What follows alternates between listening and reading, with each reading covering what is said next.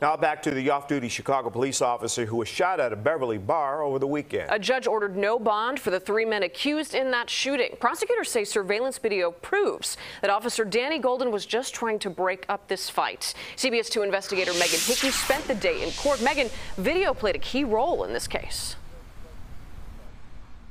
Right, Jim and Marie, again, surveillance video taken inside and outside of that bar confirms the accounts that we've been hearing, that Officer Golden wasn't part of that original fight. He was just doing his job to try to break it up. And prosecutors said it was after that fight ended that one of the suspects went to his car, retrieved a weapon, and then handed it off to another suspect who fired more than a dozen shots in Officer Golden's direction. Again, that bullet hitting his spine and is still lodged near his lung. Prosecutors say that fight broke out at a bar early Saturday morning in Beverly and spilled onto Western Avenue.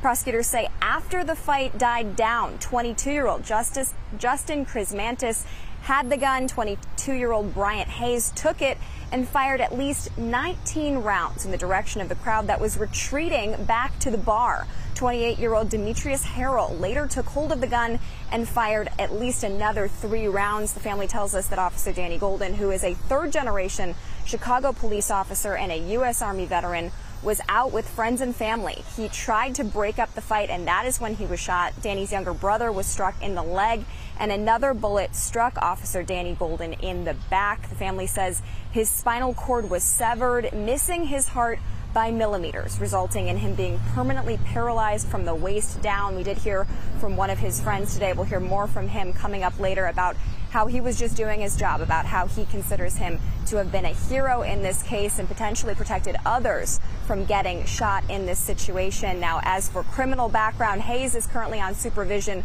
for fleeing and eluding police, and Harrell is currently on parole for a federal bank robbery case. Now, when it comes to Danny and his family, he does have a fiance, and the family and the 19th Ward are asking anyone to please help support them. We've got a link to our GoFundMe on our site, cbschicago.com.